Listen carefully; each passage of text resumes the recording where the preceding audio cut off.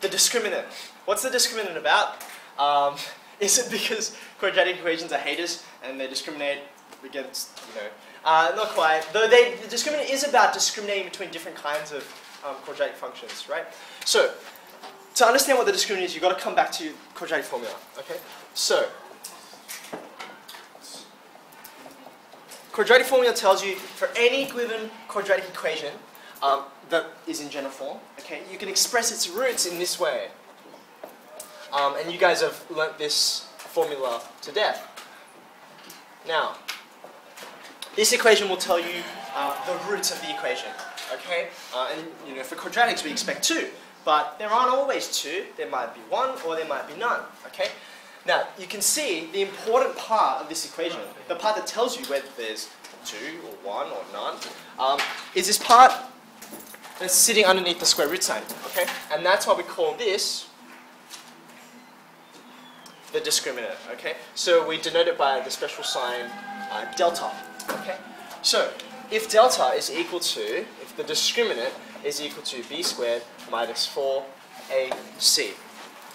When we know the value of delta, what does that tell us about the number of roots? Okay, well, let's think about this. If delta were negative, okay, if the discriminant was less than 0, what would happen to the quadratic formula, okay? Well, because you've got a negative number underneath the square root, this thing kind of explodes because you can't get values out of it, at least not real values, values in graph, okay? So if the discriminant is less than 0, what that implies is you have no real roots, okay? No real roots, okay? Sometimes you'll see it written in it's sort of strange. They'll sometimes say that means you've got unreal roots, because strictly speaking there are roots, it's just that they involve complex numbers, numbers that aren't real, right? But I think this is the more traditional way to say it. And if you've never seen that funny looking R before, which has 2 lines along the vertical line, that's just the set notation symbol for real numbers. Okay. Alright, so that's if the discriminant is negative. If the discriminant is just equal to 0, just on 0, okay? You can see what happens here, right? You have x being equal to minus b plus or minus 0, right? All over 2a. So don't forget, minus b on 2a, that's your axis, right? The axis of symmetry of the parabola. So it's like the middle. And this plus or minus is how far you go on either side to get to the roots, because it's symmetrical, right? So that far and that far, okay? Well, if you're going 0 distance, you've only got 1 root. And it's at the axis of symmetry, okay? So you would say 1 real root.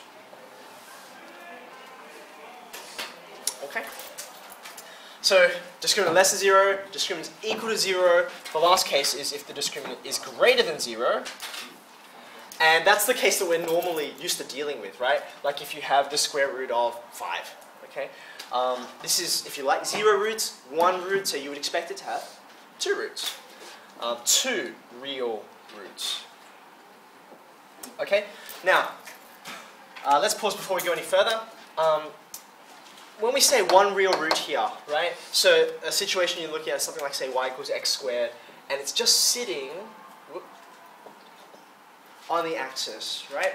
Well, we keep on talking about it's a quadratic, it should have 2 roots, right? So sometimes you'll see this set as not 1 real root, but 2 equal roots. Like saying unreal roots, that's a less common way to say it. It's like 2 roots on the same spot, okay? But it's equally valid, right? By the same token, having 2 real roots here, what we really mean is they're roots in different spots, okay? So sometimes you'll hear that said as 2 distinct roots. Okay? So like prove that k has to have some value for the roots to be distinct. That means in different places, that's all they mean, okay? Now, underneath this part here, if the discriminant is positive, there's a special case I mentioned to you, some of you just now. That is if the discriminant is a perfect square, right? So if the discriminant is k squared, where k is an integer. In other words, if k is a perfect square, okay?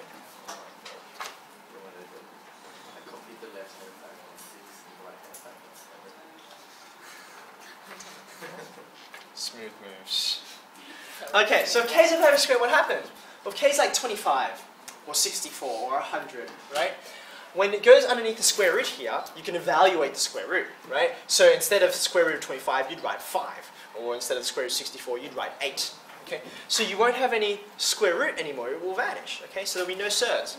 So if the discriminant is a square number, you get what we call rational roots. This means rational roots, because you don't have any of these surds, these irrational values in there, right? So sometimes they'll say, tell me what values A, B, and C must have in order for the roots of this equation to be rational. That's all it means. Okay. One last thing before we leave the discriminant. Instead of looking at the positive case, let's look at the negative case. If a quadratic equation has no roots, right, that means it's either always above the axis or always below. Okay, so it's a situation like this, always above, or it's always below because it can't cross because it has no real roots, right? So we give these two different things particular names because sometimes they're physically or geometrically important to us, right? So since this one up here is always positive, right, that means you can take any value and it'll be definitely positive, I can guarantee it. Since it'll be definitely positive, we call it positive definite. On the other hand, if it's the other one, if it's always below the axis, if any value you take, it'll be definitely negative, then we call it negative definite.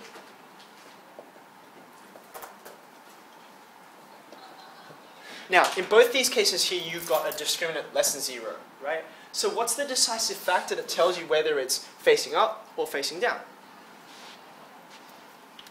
Which number in the quadratic equation defines A? Yeah, it's this coefficient, isn't it? The leading coefficient, if you remember that from Year 9 polynomials, okay? That A, if it's like 1 or -2 or whatever, it'll tell you whether it's concave up or concave down, right? So if A is positive, it'll be concave up, right? And if A is negative, it'll be concave down, it'll be negative definite, okay? That's pretty much all the things you need to know about the discriminant, or just sort of roll it to a ball. Does anyone have